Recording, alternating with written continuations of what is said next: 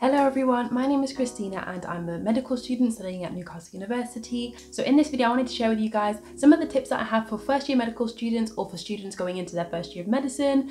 I've just finished my first year of medical school, so I've got a bunch of stuff to share with you guys and some of the things that I wish I knew before I started medical school. So in this video the tips are going to cover pretty much everything from academics to social life to exams to studying and a bit more. So starting off with the first one, which is get a stethoscope. Before I started medical school, I saw a lot of stuff on the student room and online saying that you don't need a stethoscope for first year, like what's the point, you're not going to be seeing any patients, but that definitely isn't true. You see a lot of patients in your first year, and I actually can't imagine how I would have gone to placement and practice OSCEs if I didn't have a stethoscope. So I would highly recommend getting one. They're roughly, I think, £100 from what I remember, but I remember when you start medical school they normally give you a discount code to get some money off and like a free engraving, so don't buy one before you come. Have an idea of what colour you want to get and stuff like that. Normally first year medical students get the classic SE or the classic 3. I recommend getting a stethoscope. You definitely need one. It depends on what medical school you go to, I guess. If you go to places like Oxbridge where you don't see any patients, then you won't need one. But if you go to a place where you have early clinical contact, so you see patients quite early on, then you'll definitely need one because you'll be probably doing assessments on them or maybe practicing clinical skills on each other. So yeah, definitely get a stethoscope. So my second tip is to make friends with people in the above year groups. So this is honestly invaluable. My medical school thankfully has this mum and dad system where there's a couple of people in the year above and they become your medic parents. So I had 2 medic mums and a medic dad, and they were people in year 2, but they're now in year 3 because I'm going into year 2, if that makes sense.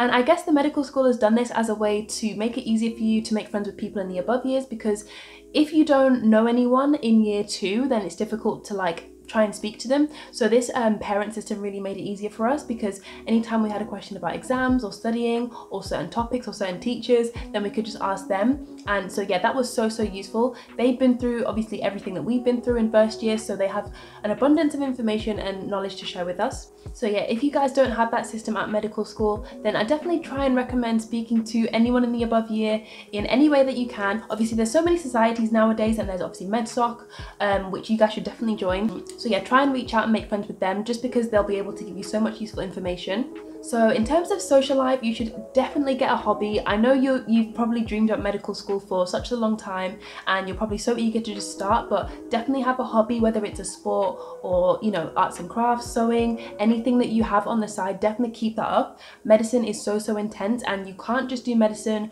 and that be the only thing that you do. You do need to have an outlet that's nothing medicine related, nothing academic related. So yeah, you just need to have a hobby. It keeps you just mentally, I don't know, mentally sound. It stops you from burning out. Having a hobby is so important. So yeah, definitely don't give up any hobbies that you have just because you're starting uni and you want to focus. Having a hobby on the side will actually help you to do well in your academics. So yeah, it's so important that you keep that up. It's also a great way to make friends if you play netball or football, you know, regularly. Most medical schools or most universities will have like a medics team, because obviously your schedule is going to be so much more busy than everyone else's. So I had a medics netball team that I was a part of, and I think there's also a medics football team as well. I'm sure your medical schools will have a similar thing, but definitely keep up with a hobby. It doesn't have to be a sport, it can be literally anything, but just any society or group that you regularly take part in, definitely keep that up. It's so important. Try not to compare yourself to other people. So with medical school, naturally, obviously, if you've gotten into medicine, you're obviously going to be very intelligent, maybe a bit competitive.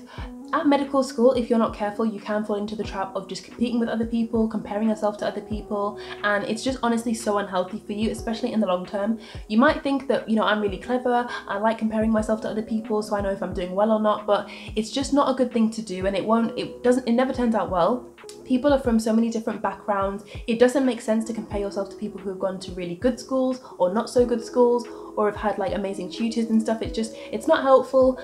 In the end, comparison only ever makes you feel worse about yourself, and it's just terrible for your mental health. It's just so much more productive to focus on what you're doing and to try and get a tiny bit better every single day. The only person you should be comparing yourself to is the person you were yesterday. As long as you're getting better every single day in your academics, then that is progress. Don't compare yourself to anyone else. So I have a few tips on studying, and the main one and a big one is do not buy textbooks. You do not need textbooks. Textbooks are very outdated. If you absolutely must and you find a textbook that really explains things really well for you, check if it's online first, because most textbooks are available online for free. I think you just have to search for the PDF, so type in name of textbook PDF on the end, and usually it comes up. Nowadays there is so much useful information available online for free on Wikipedia, YouTube, and stuff like that, so you do not need to buy a textbook, especially because they're so expensive, so heavy, they weigh your bag down. You do not need a textbook. So find out what is covered in your exam. If you guys are coming from A-levels, then you will be familiar with a specification or a curriculum, which is pretty much all the information that you need to know for your exams in a document. And most medical schools will have like a similar thing. At my uni, it's we have learning objectives. So for each lecture, there's like 1 to 10, sometimes more, learning objectives, and they're pretty much just little statements in terms of what we need to know for our exam. So sometimes it's things like learn the gross anatomy of the liver, or learn the implications of smoking in the long term, or something like that. And pretty much those are things that we're going to be tested on in the exam. So your medical school might do it differently, but definitely if you want to do well in your exams, you need to know what's going to be covered on them. So whether it's learning objectives or something else, figure out what that is and make sure that you cater your revision to that. On the similar note of study, you definitely need to keep in mind quality is more important than quantity. Just because someone is revising 8 hours a day in the library doesn't mean that they're actually doing better revision. You might be revising for 3 hours a day, but you're getting so much more work done than that person. Spending 8 hours a day in the library doesn't necessarily mean that you'll be more prepared for the exam, or doesn't mean that you'll be smarter. I'm sure you guys know this, but it's about how effective your study actually is. It's much better to have 1 or 2 hours of really focused revision than 5 hours of just constantly disturbed and interrupt revision. So if you're struggling with productivity, then I have a whole entire video on how to be more productive and eliminate distractions and just stay focused while you're revising. So I'll link that in the description box below. So in your first year of medical school, you'll probably realize early on, but there is so much detail in terms of what you need to know. This is why it's important that you know what is actually covered in the exam, because sometimes lecturers will be telling you about a bunch of enzymes and a bunch of co-transporters and a bunch of molecules that you don't actually need to know for the exam. So number 1, find out what is covered in your exam, but number 2, don't worry too much about all the details. Sometimes it can be overwhelming to see how much stuff you have to learn and how much of it is kind of irrelevant in a way. It's just like really small details that you're like, how is this clinically relevant? How will this help me treat a patient in the future? But unfortunately in year 1 and 2, you are just bombarded with a bunch of small details that aren't that important, but you know, sometimes you do have to learn them for the exam. So with this tip, what I'm trying to say is don't worry too much about all the small details. Find out what is covered in your exam and focus on that. What's most important is that you have a good idea of the general picture, so you understand how, you know, asthma affects the lungs, you understand what hypertrophy does to the heart muscles, you understand the big picture, not the small details, so don't worry about that too much. Learn about spaced repetition and active recall. So I'm sure if you guys are watching me, then you've probably heard of Ali Abdaal. He's a doctor and YouTuber. So he's made a few videos on how to study effectively for exams. He's also made a Skillshare class on how to study effectively as well.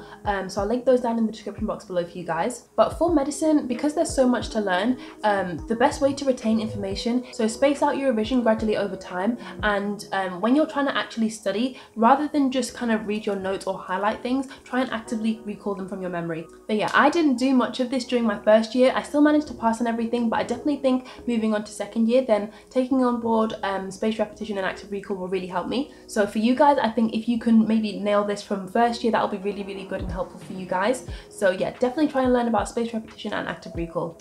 Don't be afraid to change your revision or note-taking style. So if you watch my first year at medical school video, then you'll know that I changed my note-taking style like 2 or 3 different times. Because you're going to be adjusting from A-levels or maybe a previous degree or something else to medicine, it is quite a jump, so you might not be able to figure out how to take your notes straight away, and that's perfectly fine. Most people don't, but don't be afraid to change it. I remember I had a friend who was like, you know, I've done all my notes this way, I don't really want to change it. That note-taking style wasn't actually working for her, so don't be afraid to change it, because it actually might help you in the long run. I know if you're quite, you know, picky about how you want your notes and stuff, you might not want to change things, but it will honestly help you out so much in the future if you've got a set of notes that really make sense to you and are more efficient than your maybe old method. So yeah, don't be afraid to change things. So try as best as you can to pre-read your lectures. I didn't do much of this during my first year, but I wish I had.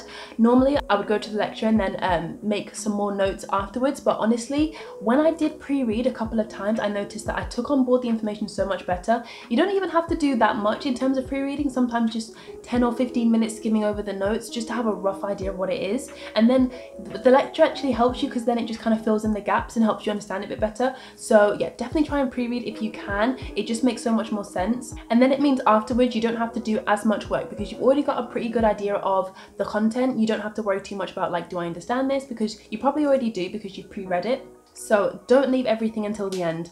At A-level and GCSE, you'd probably get away with leaving everything till last minute, but not even just at university, but at medical school, that is not even an option.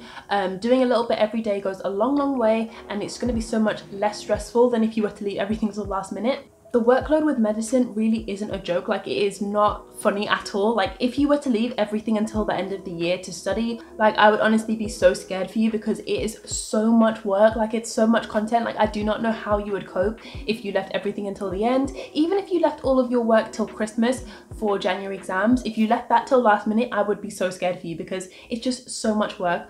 The best way to do it is spaced repetition. So just gradually spread out your revision over time and gradually kind of just do a little bit every single day. That will help you so much. And my last tip is to join societies. As a medic, naturally you might find yourself just gradually making friends with a bunch of other medical students because you've all got the same timetable and you're all kind of in the same boat. But it's definitely important to make friends with people who aren't medics. It honestly just broadens your horizon so much, and it means that your whole world isn't going to be medicine, because while you're at lectures and studying medicine, when you take a break, and if all your friends are medics, you're going to be taking a break and, you know, having a social life, but all your friends are medicine related as well. And you definitely don't want to fall into the trap of all your friends being medics, because then it means even when you're you know, socializing and just, you know, chilling out, all your friends are going to be medicine related, and it's just like, you know, you'd never really have a break from medicine. So definitely try and join some societies and make friends with non-medics, just so that you have some time away from medicine completely. And yeah, so thank you so much for watching this video. I really hope you enjoyed it. I'd love to know in the comments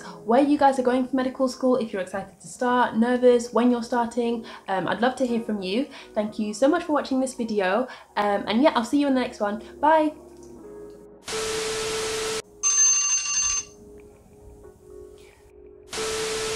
So in this video I wanted to share you with, don't be afraid to change your revision, don't be afraid to, and you might be